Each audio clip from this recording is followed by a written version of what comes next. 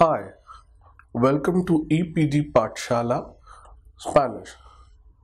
We are in the paper entitled Advanced Spanish Grammar.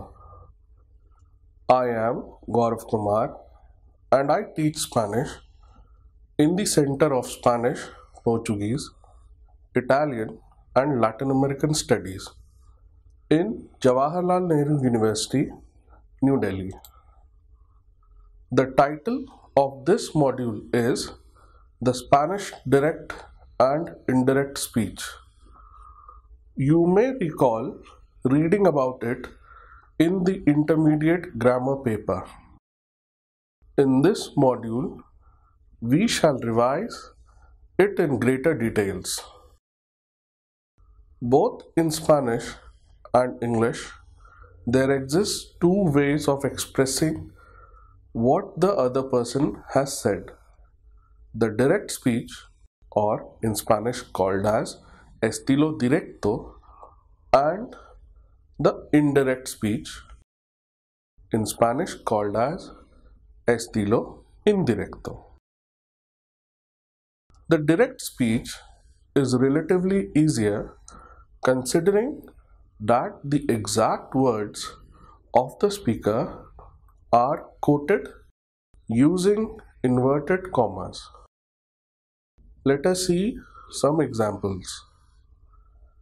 El presidente dijo, La India es un gran país. I repeat. El presidente dijo, La India es un gran país. The English equivalent is, The president said, India is a great country. Another example. Miguel pregunta, ¿Dónde está el parque de atracciones? I repeat. Miguel pregunta, ¿Dónde está el parque de atracciones? In English, Miguel asks, Where is the amusement park? Let us take another example. Ana explicó, No tengo coche. I repeat. Ana explicó, No tengo coche. In English, Ana explained, I don't have a car. Whereas the indirect speech involves some complexity as it is expressed without quotes, and accordingly there are changes in tense, subject pronouns, and possessives may also be needed to change as well. Let us see some examples. El presidente dijo que la India era un gran país. I repeat. El presidente dijo que la India era un gran país. In English, the president said that India was a great country. Next example is Miguel pregunta que ¿Dónde está el parque de atracciones? I repeat.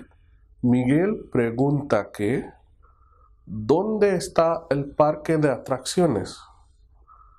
In English, Miguel asks, Where is the amusement park? Another example is, Ana explicó que no tenía coche.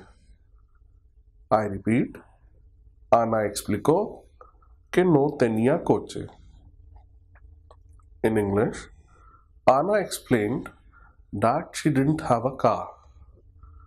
As you can see, the difference between the estilo directo and the estilo indirecto is that the exact words are replicated in quoted inverted commas in the case of the direct speech, whereas the estilo indirecto or the indirect speech, or also at times called the reported speech, is introduced with the conjunction K without any inverted commas.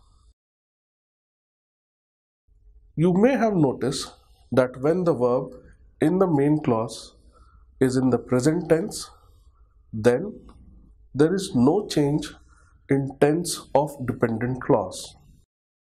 Like in the example, Miguel pregunta que dónde está el parque de atracciones. Both the halves, the first half of Miguel pregunta and the dependent part, ¿dónde está el parque de atracciones?, are in the present tense. But in the other sentences where the main verb is in the past, dijo, explicó, there is a change of tense for the dependent clause as well. El presidente dijo que la India era un gran país. I repeat, el presidente dijo que la India era un gran país. Here you can see that instead of saying es un gran país, it has changed to era un gran país in the indirect speech. Same thing happens in the next example. Ana explicó que no tenía coche. I repeat, Ana explicó que no tenía coche. Here, the earlier tiene of the direct speech has been changed to tenía. Let us try to understand these changes in the verb tense with the help of other examples.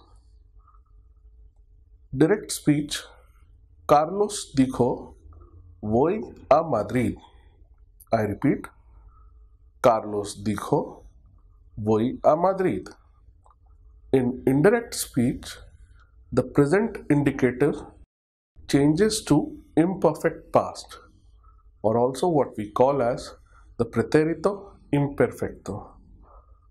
So the same sentence in the indirect speech is Carlos dijo que él iba a Madrid. I repeat, Carlos dijo que él iba a Madrid.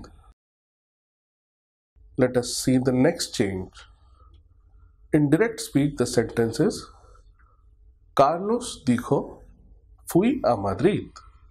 I repeat, Carlos dijo, fui a Madrid. In indirect speech, the pretérito of the indicative in the sentence, which is fui, changes to the pretérito pluscuamperfecto in the indirect speech. So the sentence becomes Carlos dijo que él había ido a Madrid. I repeat, Carlos dijo que él había ido a Madrid. Let us see the next change. In the direct speech, the sentence is Carlos dijo, he ido a Madrid. I repeat, Carlos dijo, he ido a Madrid.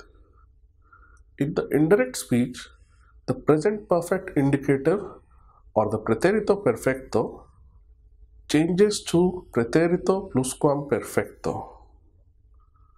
So the indirect speech form is Carlos dijo que él había ido a Madrid.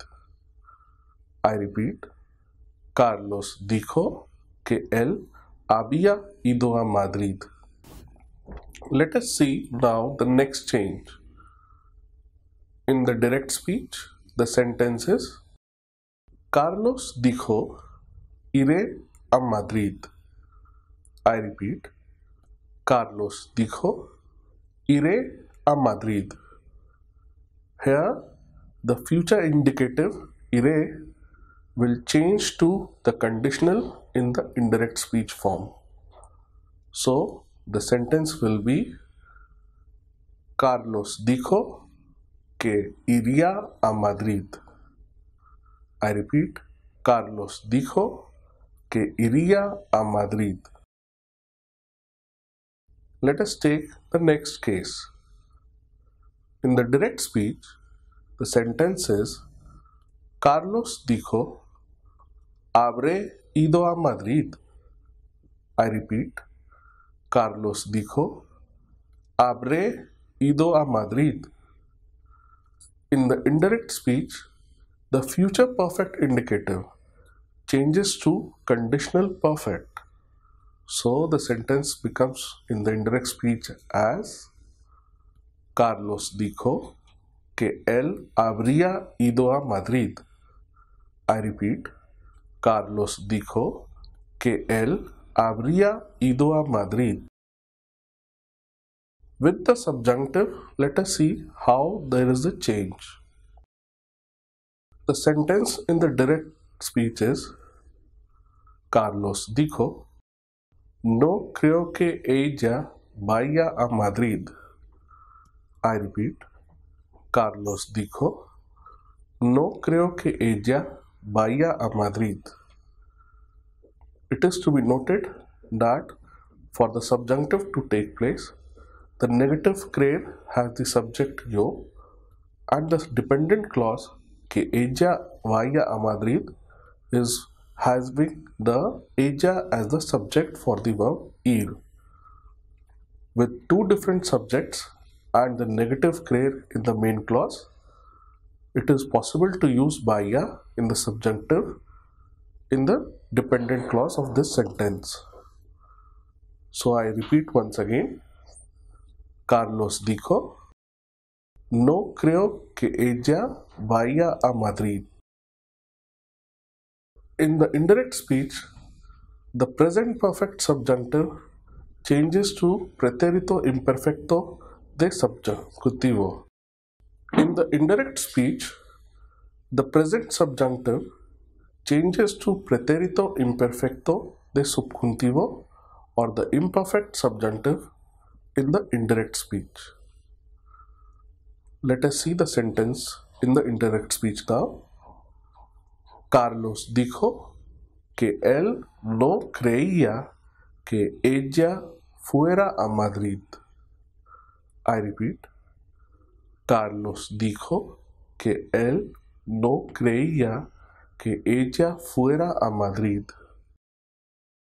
Let us take the next example.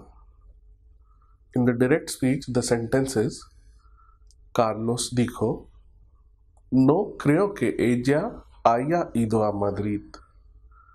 I repeat, Carlos dijo, no creo que ella haya ido a Madrid. In the indirect speech, the pretérito perfecto de subjuntivo changes to the pretérito pluscuamperfecto de subjuntivo. So the sentence is Carlos dijo que él no creía que ella hubiera ido a Madrid. I repeat, Carlos dijo que él no creía que ella hubiera ido a Madrid. Next example is that of in the direct speech, Carlos dijo, yo había ido a Madrid. I repeat, Carlos dijo, yo había ido a Madrid. In pretérito pluscuamperfecto, there is no change in the indirect speech form, and it remains as pretérito pluscuamperfecto. But yes, there is change of subject pronoun from yo to él. So the final sentence in the indirect speech is Carlos dijo que él había ido a Madrid. Mind it, both the sentence sound the same except that the subject pronouns are different. In the first case of the direct speech, it is yo, which changes into él in the indirect speech. Similarly, it should be kept in mind that the pretérito imperfecto. Let us see some examples with changes in the verbs. In the indirect speech, the example is Manuela añadió que no le gustaba la película de esa noche.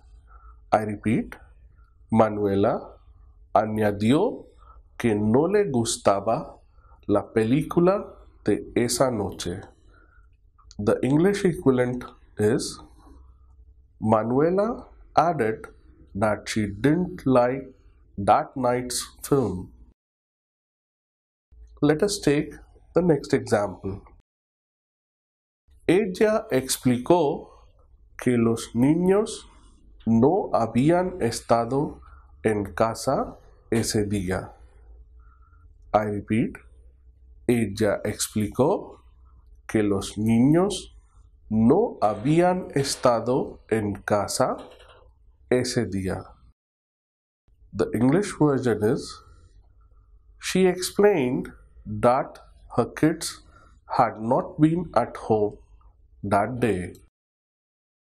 Let us now see how certain modifications or interpretations of the direct speech happens when somebody expects something to be done.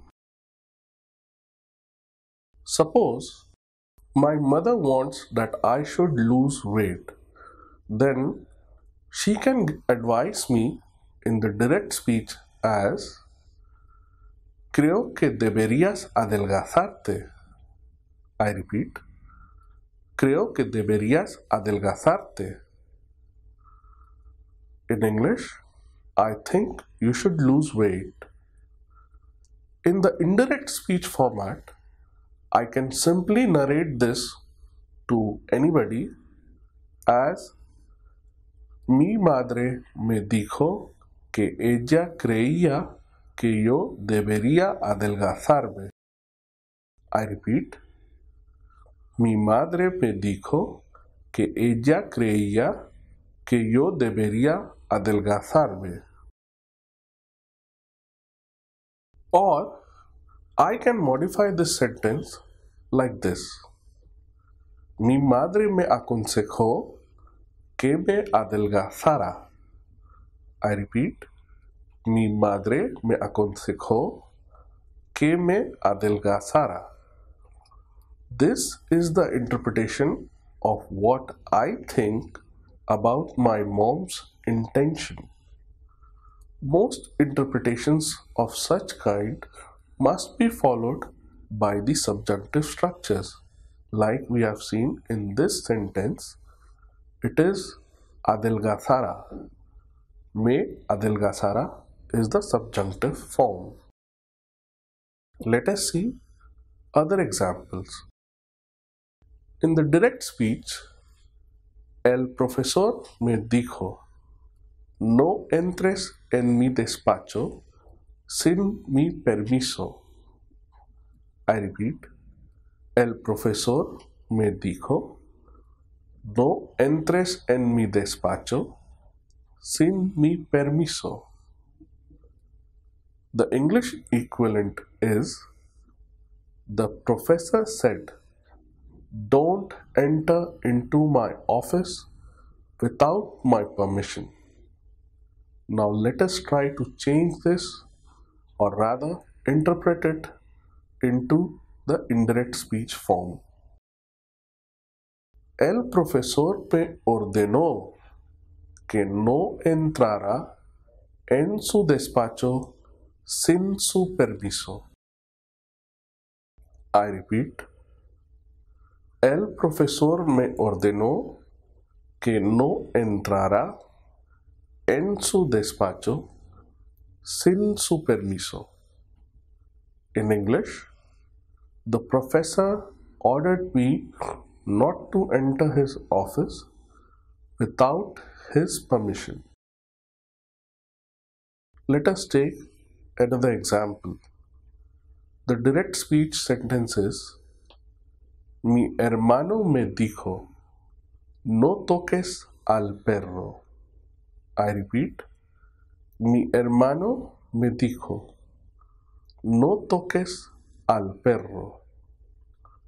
The English equivalent for this sentence is, my brother told me Don't touch the dog. Now let us see how this sentence changes into the indirect speech.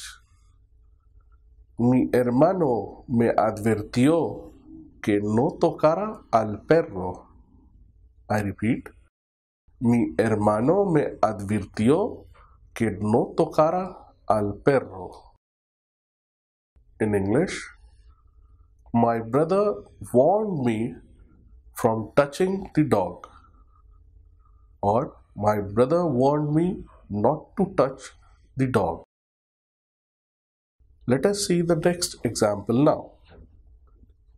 Mi amiga Marta me dijo, ven a mi fiesta esta noche. I repeat.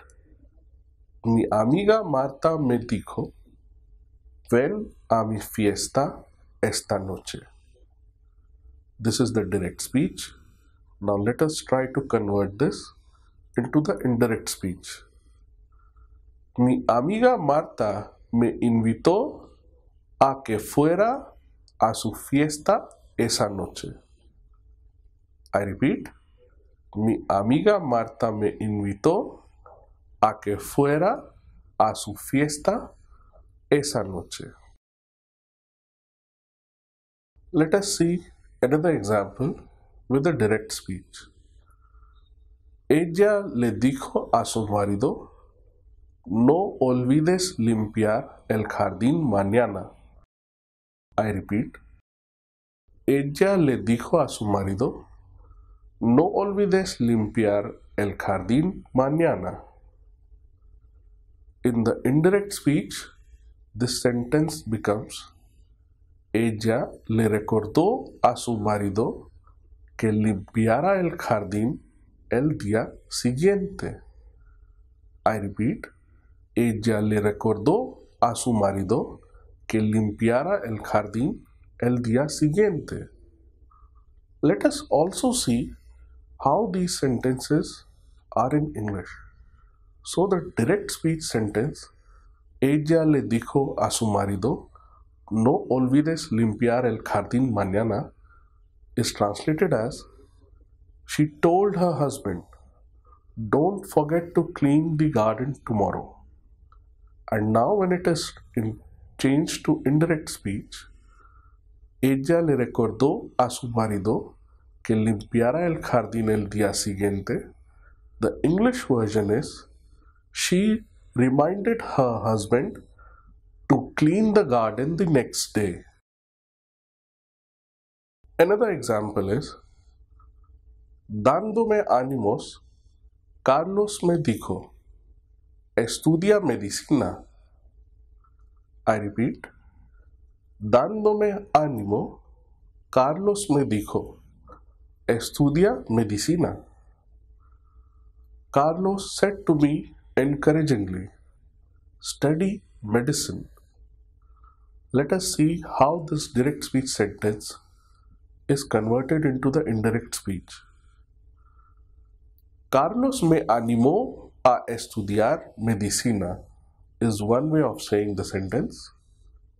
The other possibility is, Carlos me animó a que estudiara medicina.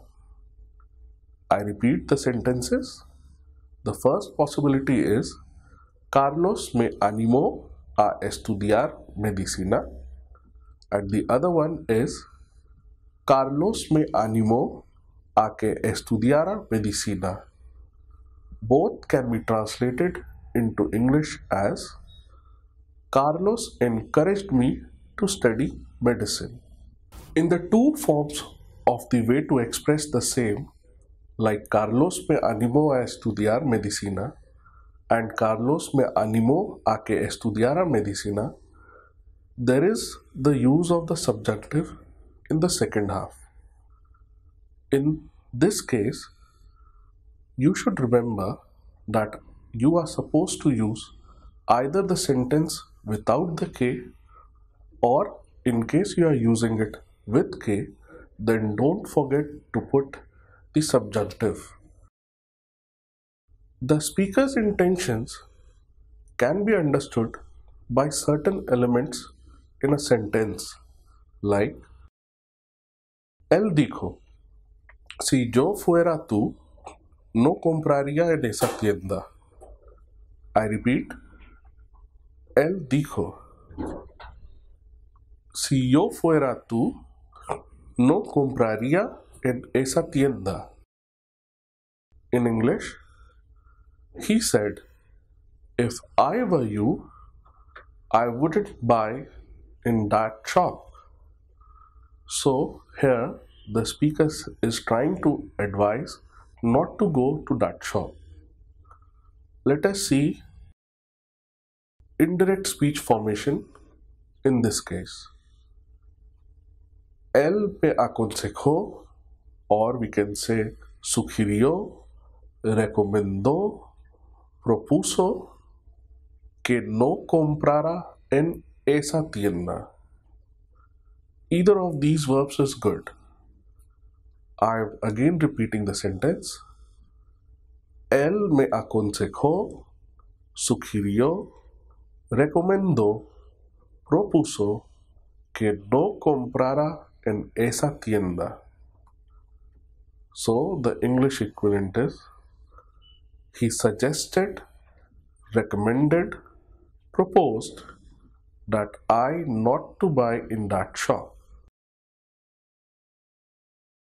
Next example is, Carlos le dijo a Isabel, ¿por qué no dejas de fumar? I repeat, the sentence in the direct speech is, Carlos le dijo a Isabel, ¿por qué no dejas de fumar?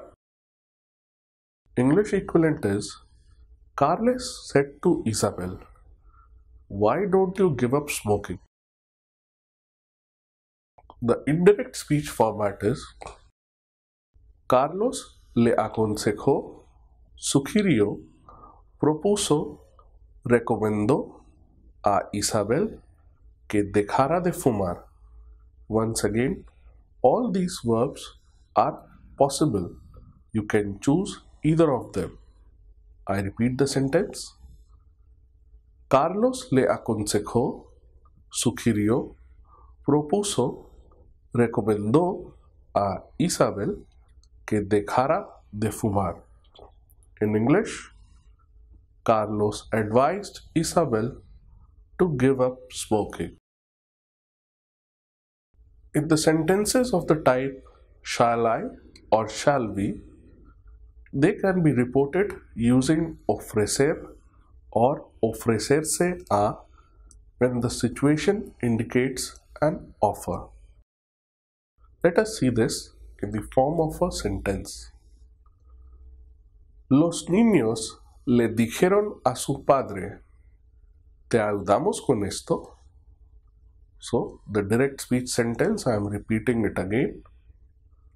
Los niños le dijeron a su padre, ¿te ayudamos con esto? The English version is, the kids said to their father, shall we help you with this? The indirect speech format is the following.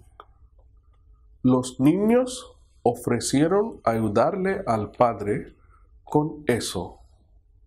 I repeat. Los niños ofrecieron ayudarle al padre con eso. Or we can have the other verb ofrecerse also in this sentence. Los niños se ofrecieron a ayudarle a su padre con eso. The English version will be, the kids offered to help their father with that. Let's see the case of some exclamatory sentences. Let us see the case of some exclamatory sentences. Direct speech, the sentence is, el hombre dijo, ¿qué mujer tan bonita? I repeat, el hombre dijo, ¿qué mujer tan bonita? The English equivalent is, the man said, what a pretty woman. Now, let us see the indirect speech format. El hombre exclamó, or we can say, El hombre dijo que la mujer era muy bonita.